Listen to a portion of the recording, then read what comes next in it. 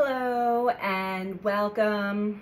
I tried to do a live video on Facebook, but it didn't seem like anybody was there. And I've been having some problems with doing Facebook Live. So I just decided to record this video and then I'll post it on my various platforms. It's mostly, I spend a lot of time taking notes and actually reflecting back on my notes from 2019 and 2020, and I uncovered a lot of really interesting things. But what I'm going to share with you is a culmination of information that I have on the energy and kind of taking you on the journey backwards, and then to this point, what we went through, or how we got to where we are here now.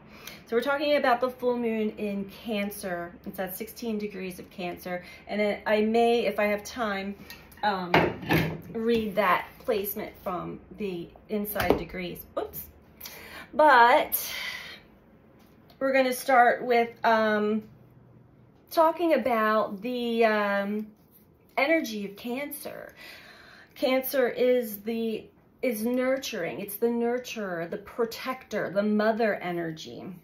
And it's also the awareness that there's something that's fragile and possibly insecure and needs to be protected within. And I'm talking emotional needs that need to be met, most likely unmet needs from childhood on up, that we need to meet ourselves, and they need to be also met by those that we are in relationship with. So this is also the energy, Cancer is the energy, like I said, of the mother, the divine mother even, and the mother and her influence on us. And this goes from generation to generation. And the influence that's been placed on us through the mother's energy, womb, her upbringing. And, how we identify with that aspect of ourselves. So the full moon in Cancer, as I'm doing this, I'm on the East Coast of the United States. So it was at 6:07 p.m. here. Full moons are always opposite the sun in Capricorn. So we are, the way I see it, we are coming to a completion point from the Cancer Capricorn eclipses from the end of 2019, December 2019 and January 2020. Full moons are a completion, the completion cycle, either of a lunar cycle, but then there can be bigger cycles and eclipse cycles. And I'm really reading this energy as taking all of that time and we're closing a cycle. So full moons are a completion, or they're bringing things to fulfillment, or we're basically taking something as far as it can go. Full moons also bring illumination to just things that we didn't see, things we didn't realize before, that now we're like, oh, I had no idea. We've gone through a lot and started to really get in touch with our feelings, our emotions more in the last 2 or 3 years. This full moon is in Cancer, and Cancer is the ruler of the moon. So the moon is at home now. The moon rules over our emotions as well as our intuition and the very depth of our soul and our needs, our basic human needs and our emotional needs. More so the emotional needs with the moon. Cancer is the energy of the mother, the divine mother, and it's the energy of the womb, or giving birth to something new. And it's also highlighting self-care, nurturing, and also our nourishment. So with the sun in Capricorn, and we find ourselves at this Cancer Capricorn axis. Capricorn representing the structure, the foundations of our physical reality. So we can use this energy to really ground in and nurture something into our reality, something new into our reality. But I'm going to go backwards for a bit because we are still reprogramming from 2020 here. So going backward for a bit, just to recognize how we got to where we are now, reflect on the time period from January to April of 2020. You can even go back to the Capricorn solar eclipse was December 26th of 2019. And then the Cancer lunar eclipse was January 10th, 2020. So 2 weeks later. At this point in time, we began the Saturn-Pluto conjunction influence that really did a number on us through 2020. And also Jupiter was in the mix on that too. So it was expanded. It was a lot. And this was in Capricorn, which is more rare. It's like between 30 and 35, every 30, 35 years or so. We have this aspect. And all that energy was about us coming to realize many things in the structure of our lives, which is the Saturn Capricorn energy. And that we're working against, the stuff that was working against us. Things that we hadn't liked for many years, but just felt like we had to do. Things that we knew we needed to change, Pluto. Transformation, and that's things we needed to change in a big, expansive way, Jupiter, in order to overcome, to release ourselves, free ourselves from things that were just holding us down, holding us back, making us tired, making us just robotic even. So we can actually move into a new, better, different experience in life here. So from January of 2020 all the way to April of 2022, during that new moon solar eclipse in Taurus, which we're now in the Scorpio-Taurus lunar axis, we began to really release old baggage, old stuff, and experiment with some new things that really kind of helped us with the building blocks and the next stepping stone into a new experience in life. Even though by April of this past year of 2022, we probably stepped out of some hard times for ourselves, we still found ourselves not exactly where we wanted to be in our life experience here. There was more to learn about ourselves and our journey. So we may have tried to do more, and tried to get a better life experience, and really ran into more obstacles, more challenges, especially at that lunar eclipse in Scorpio, which I want to go back and read the Scorpio energy from 2020 because that's extremely relevant to right now. But let me just finish where I was at here. Realizing that these blocks were due to us trying to do more things in the old way. The old standards, what was familiar, what had worked in the past just hasn't been working. It's not working. It's not going to work now or going forward. Our perspective on life, our standards really have to change. Internal changes that we then have to fully embody going forward. And a lot of these are emotional. We also needed to slow down, and because we still didn't truly fully embody or know ourselves in this new way that we wanted to, this new life we wanted to move into. And we're taking a deeper inventory on ourselves, on our lives, to discover truly what's important to us. What are our core values? And this comes up in many of the readings lately too. and also to heal old traumas, old wounds that we've carried throughout our lifetime. The main thing I see that with this moon tonight, this moon in Cancer, it's helping us to understand more about what our soul's needs are, what needs were unmet as a child, and then growing up, and then finally honoring those needs, especially the emotional needs and the emotional support. Then we can align ourselves to our soul's truth and grounding in this truth, and alignment, becoming aligned with this newfound truth that we are resonating with going forward.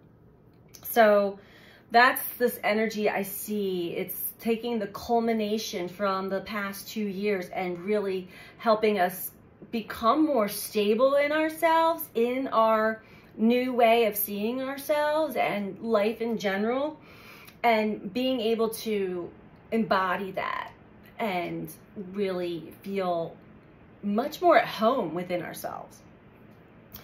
The full moon is also, well, let me see, where did I want to go into the Scorpio?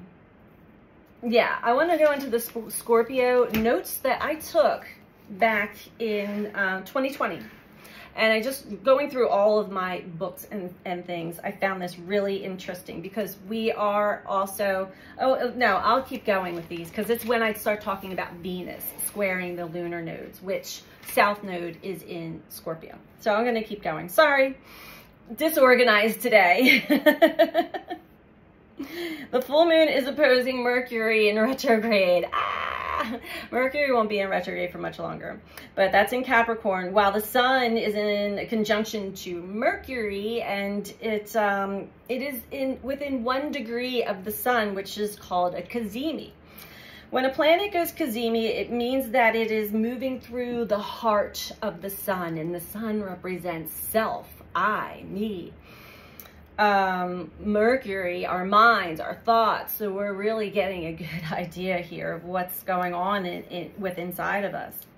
This energy is positive. It's the purification of the mind.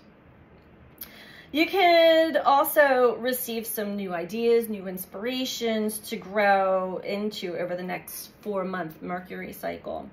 Mercury goes retrograde because it's too far away from the sun, the core of our being, who we truly are, what's important to us. So Mercury, the mind, must come back, review, realign our minds, our thoughts to our sun, our core being. So it's interesting how the energy and the planets are really, I mean, it's always this way, a harmony, a symphony of energy.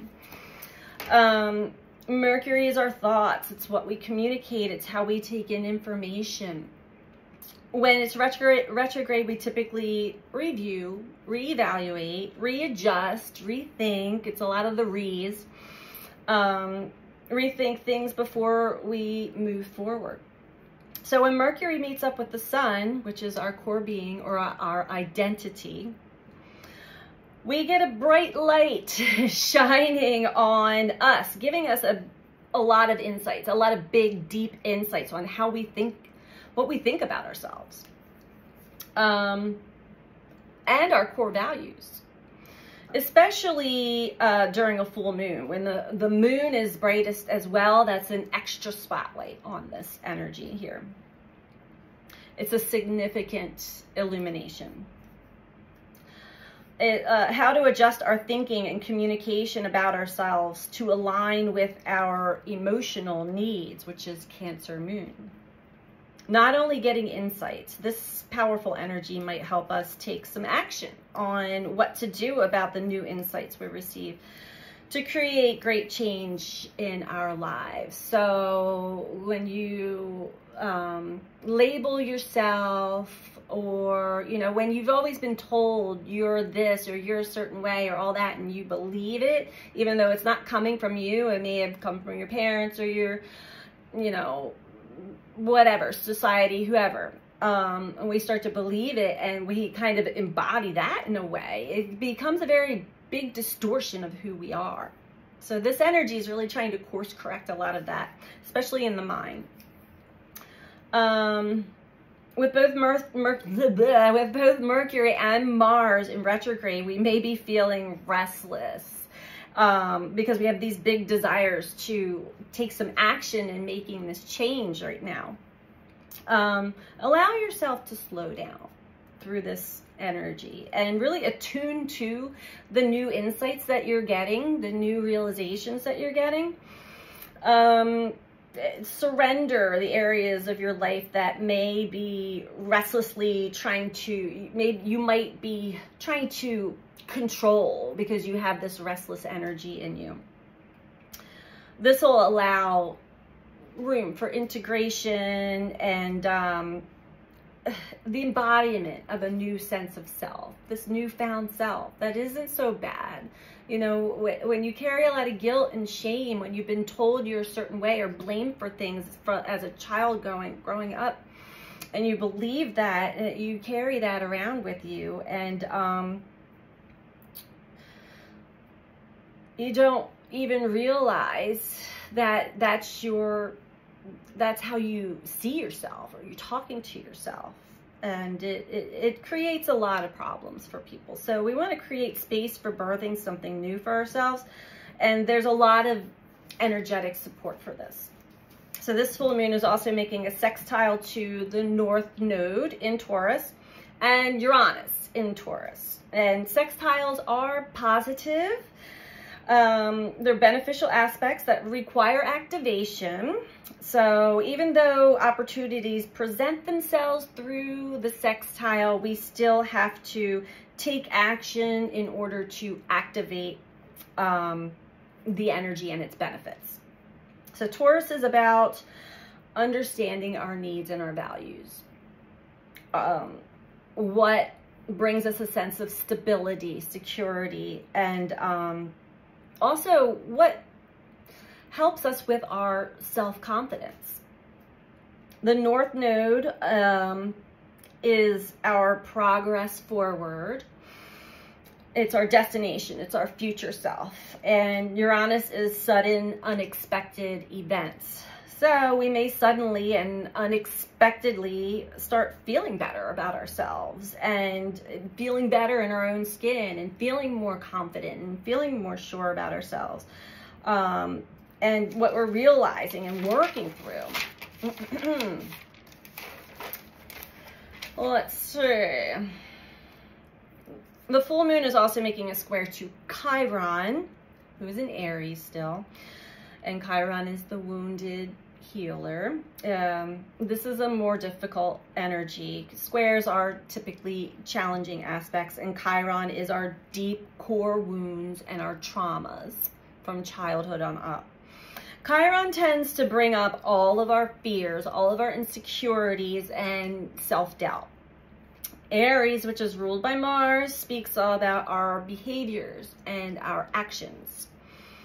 So this energy may make some people hesitate on taking action towards the changes that are being highlighted by this moon due to fears.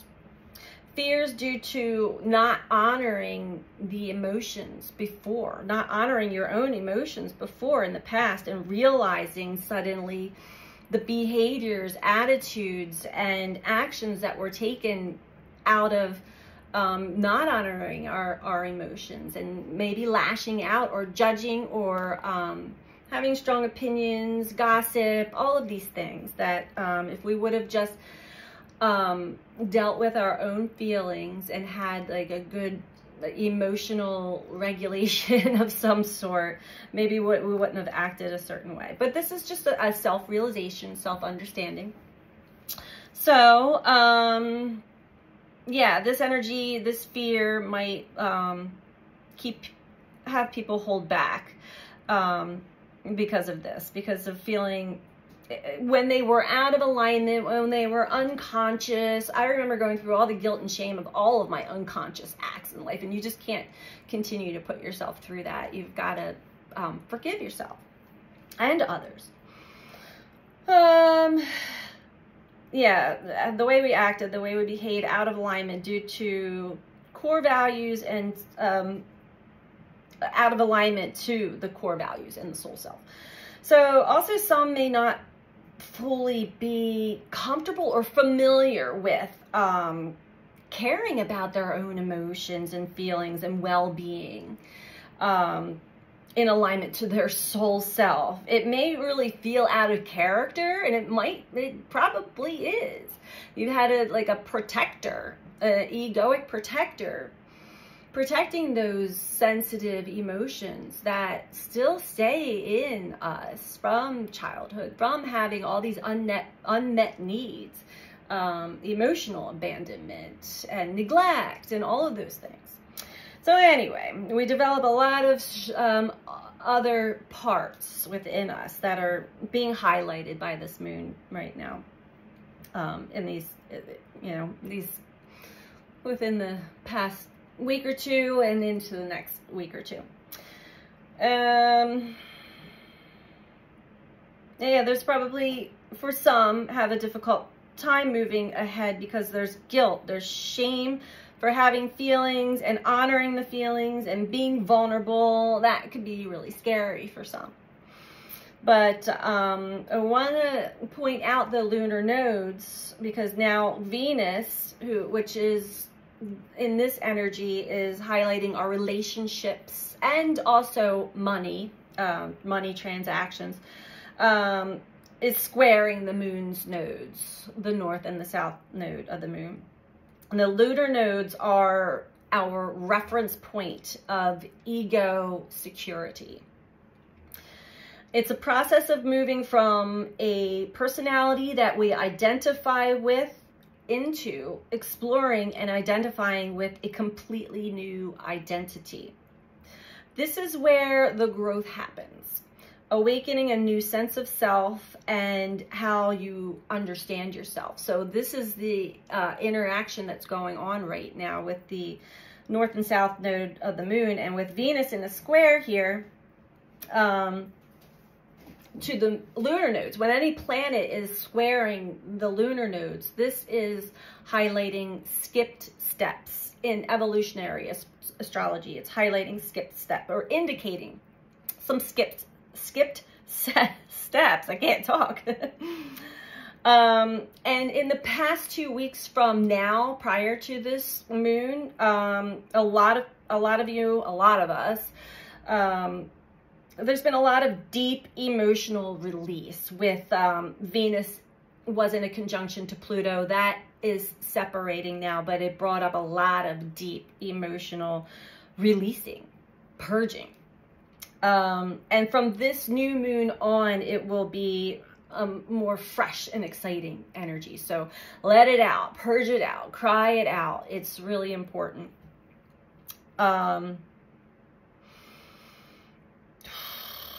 So when a planet squares the lunar nodes, it indicates skipped steps. So we're talking about Venus. When we have skipped steps, we either didn't do something, or we only did a little bit of it instead of all of it. So, and this is steps in our evolutionary process of growth.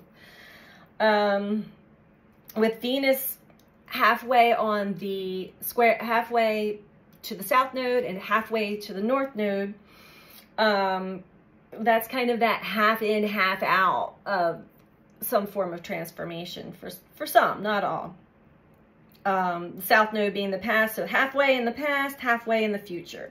We tend to get confused with this energy. So do we go back to the old familiar, or do we go all in towards the new unfamiliar future? This is where some people can get caught in skipped steps, thinking they're going to the future, but still having a leg in the old familiar. And that can cause some challenges for you. So, sometimes when we go 50-50, half in, half out, we hesitate, we delay what needs to be done in order to truly move forward into a new, evolved, better way of living. We must consciously choose one. And in this Venus in Aquarius energy is all about breaking free from the old, from what's not aligned, what's not authentic to us, and moving into new, innovative, unique, authentic ways for ourselves. It's a conscious choice to break free from whatever is no longer feeling resonant, in alignment, emotionally right for you. It's no longer on your soul's path of evolution, basically. It's like the definition of insanity. It's doing the same thing over and over again. The same old, going back to the same old thing over and over again, expecting a different result. It just doesn't work that way. So there is a resolution to skipped steps to the lunar nodes. It's one of the two, north or south node energy, usually works better to help make this conscious choice in which direction to go. In this case, it is the south node that will be working better for us. And because Venus has also touched on the south node more than the north node in the past couple months, we'll have a lot more of this energy experienced.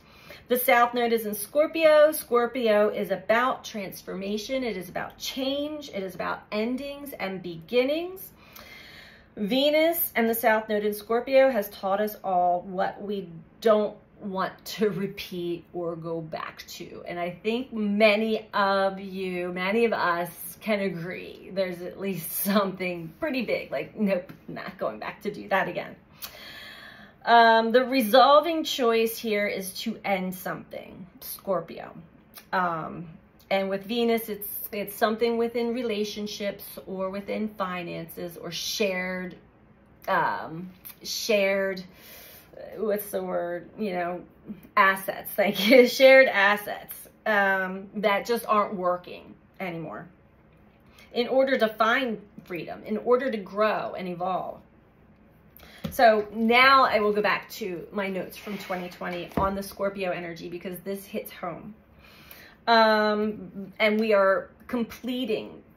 So I'm reading from the beginning of the cycle of a lot of Scorpio energy from 2020 that we've gone through, and we are coming to a completion point. The south node will still be in Scorpio for, a little while longer. So,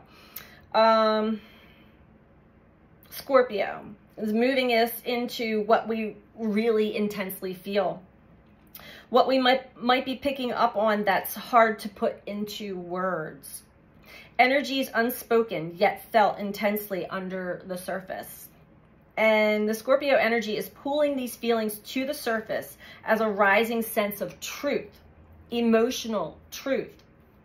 Scorpio is an intense water sign full of emotion, and its energy is all about transformation, experiencing something intense to get to the root of it and understand it in a deeper way, ultimately to embrace and love and accept it. These are typically our darker shadow aspects of ourselves, where our fears are. The parts of ourselves we haven't yet accepted, areas of our lives we haven't quite yet understood.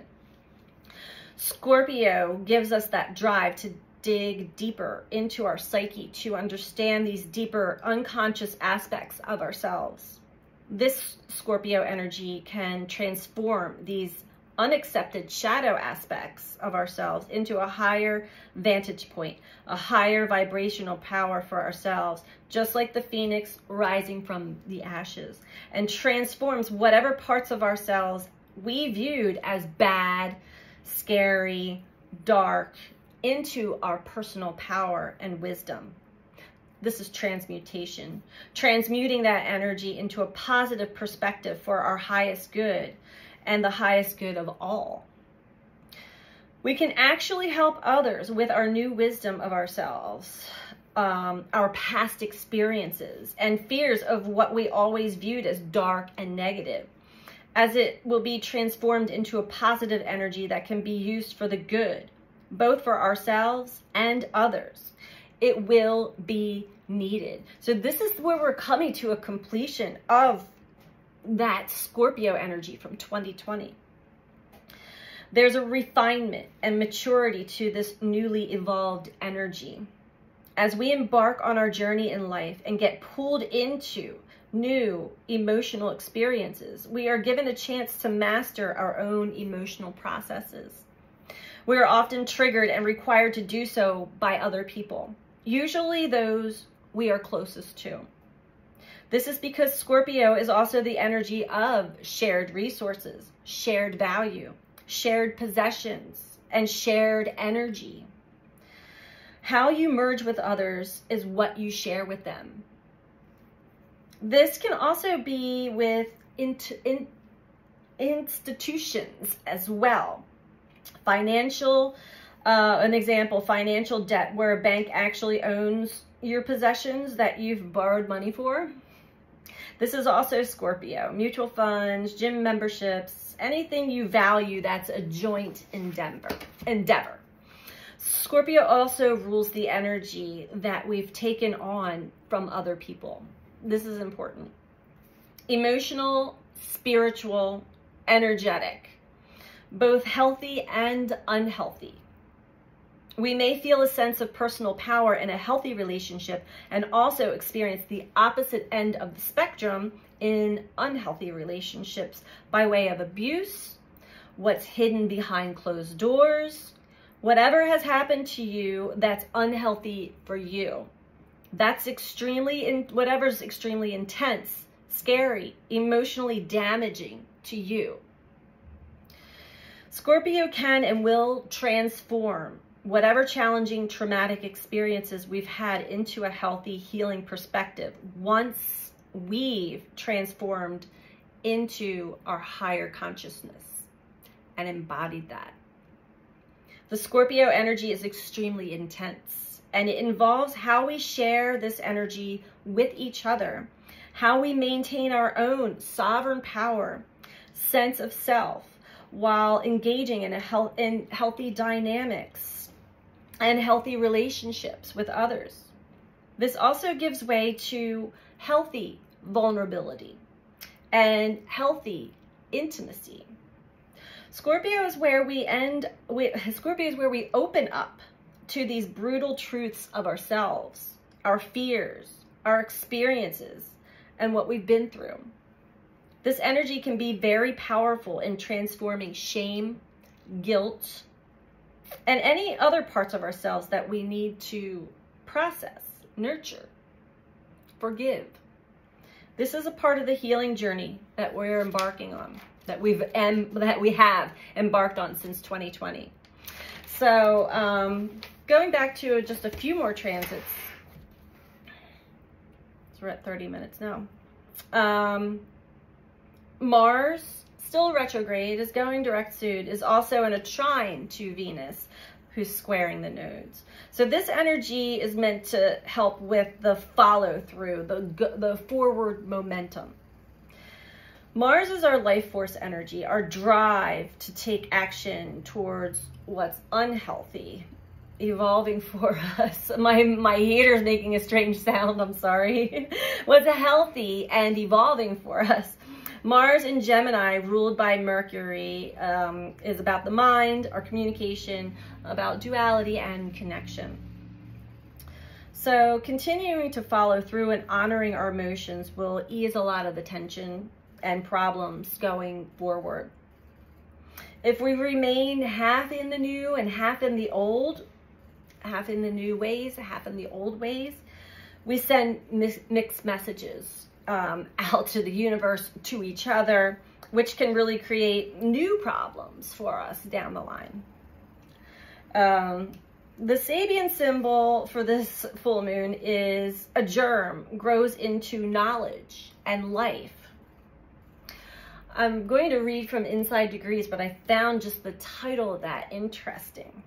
Growth, with knowledge, wisdom, bravery, expansion, and awareness is the opportunities gifted to us all at this time. Growth is in the very cellular code of every living thing here on Earth. All things have an innate desire and ability to grow, and it is inevitable that there will be growth for us all as we leave the past behind us and move forward into 2023. So I'm going to finish this up with reading from Inside Degrees for 16 degrees of Cancer for this moon tonight, because I found it very in alignment. The skull carved out of quartz crystal. Magnificent aplomb. Knowing how to do it right, ingrained with staggering soul memory. The lineage taken further. Attainments in other lives grant in this one carte blanche to do what is in one to do. Be what is in one to be. Offering the world sparkling gifts, effortless presence and composure, authoritative stance. You can go as far as you are motivated to, no limits. At the heart of the mystery is the rare quality of simultaneous awareness and attunement upon multiple frequencies, which can become the mediating call to bring heavens and earth into union, or to allow any given frequency to link up with any other, so that the ancient visions are fulfilled and the world opens up right on time at the crossing point, held absolutely intact. So that is what I have for this full moon in Cancer energy. And I hope that it was helpful for some of you and all of you. I know that I have been witnessing, and I've even seen through some of the social media, people going through some deep emotional purging and challenges at this time. And so I really hope that we can evolve and grow out of these patterns and old ways.